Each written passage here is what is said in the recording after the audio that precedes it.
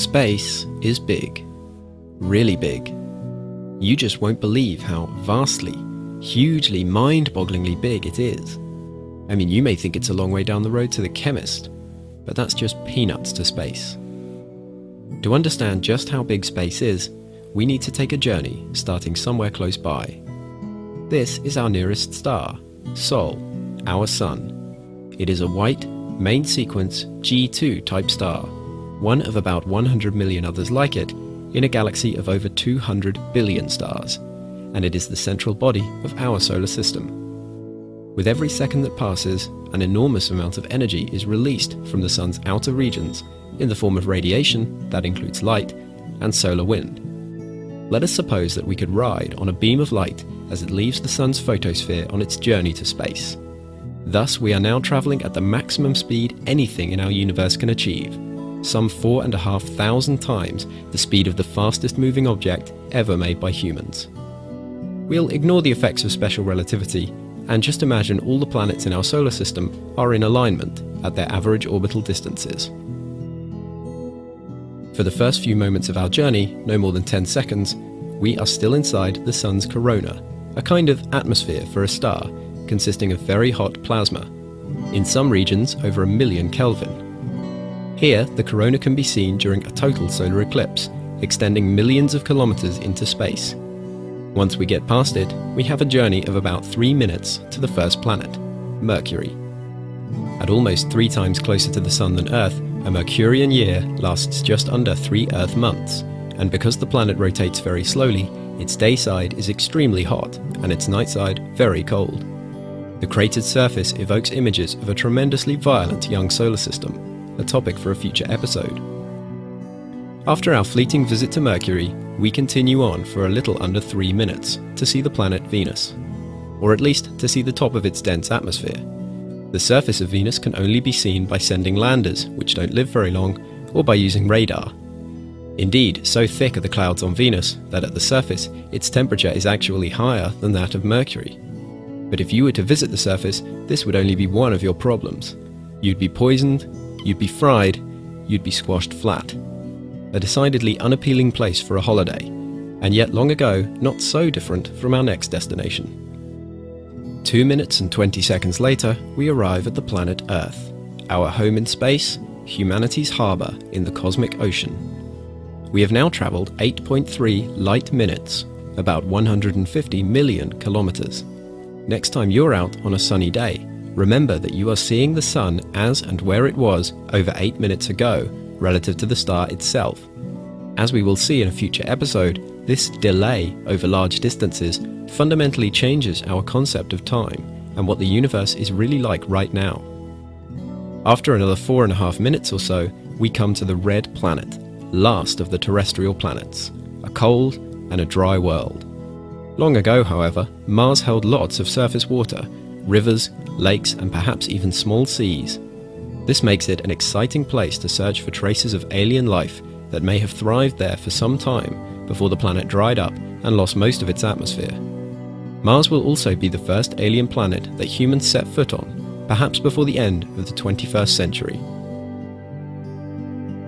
During our half-hour voyage to Jupiter, we pass through the asteroid belt, a collection of oddly shaped rocks left over from the formation of the solar system. The largest of these, Ceres, is a dwarf planet, 23 light minutes from the Sun. It accounts for 1/3 of the total mass of the entire belt. As we reach the realm of the gas giants, the distances between the planets continue to grow. We pass Jupiter and its 63 moons 20 minutes after Ceres, and then begin a 37-minute hop to Saturn, the ring world. Saturn's rings themselves are very thin, no more than a kilometre high, but the width of the brightest components is equivalent to the distance between the Earth and the Moon, about 385,000 kilometres.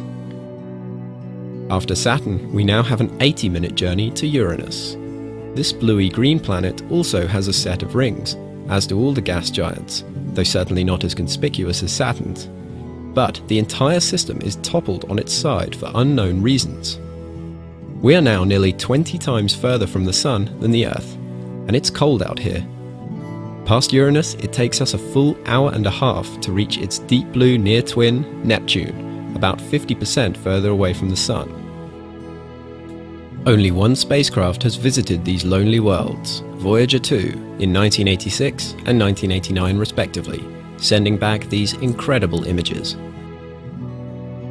Now that we have passed all 8 main planets in our solar system, we enter the Kuiper Belt, realm of the trans-Neptunian objects, or TNOs.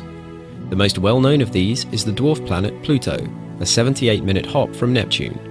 It's not alone, however.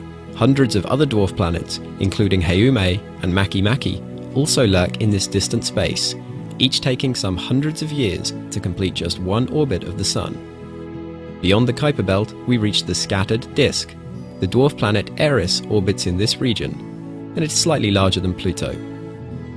This disk of objects accompanies us almost all the way to the Sun's heliopause, the boundary to interstellar space. But even beyond this boundary, it is believed that the solar system continues in uncharted territory, with the Oort cloud, about 1 light-year from the Sun. This cloud of perhaps 1 trillion icy bodies, if it exists, is the source of all long-period comets. At 1 light-year, we may be inclined to feel we've travelled a long way.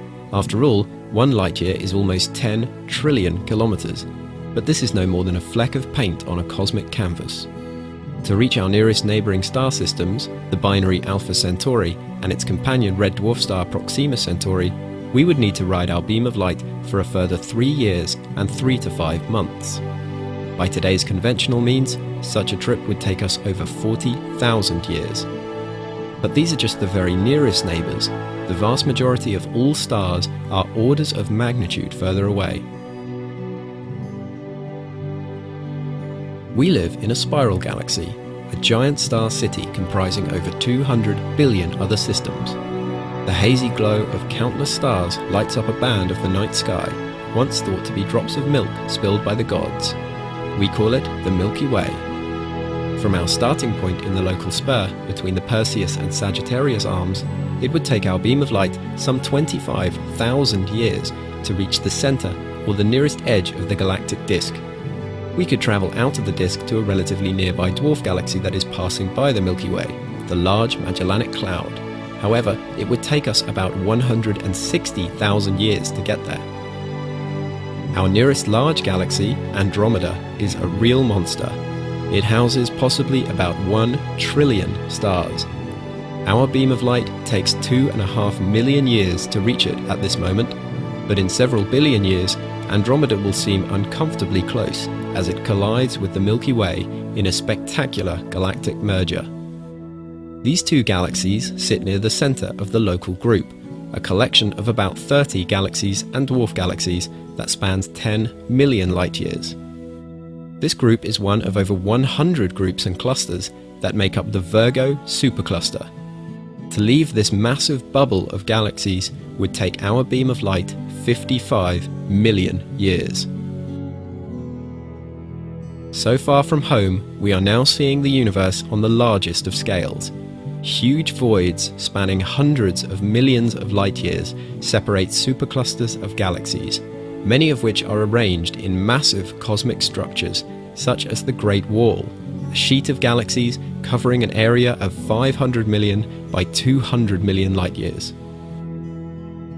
Moving deeper into the universe, we can see objects that appear to be as far as 13 billion light-years away. But due to the ongoing expansion of space, we now know that they lie roughly 3 times further from us than that. Our beam of light would never be able to reach the farthest objects, as they move away faster than we can chase them. Beyond this visible horizon of 46 billion light-years, we do not yet know how much further the universe extends. But it is unlikely that what we can see is all there is. As space expands at an ever faster rate, it may simply go on forever. In the future, cosmologists may yet be able to measure the total size of the universe, but for now, we cannot rule out the possibility that it stretches to infinity. A limitless black expanse with untold wonders just waiting to be discovered.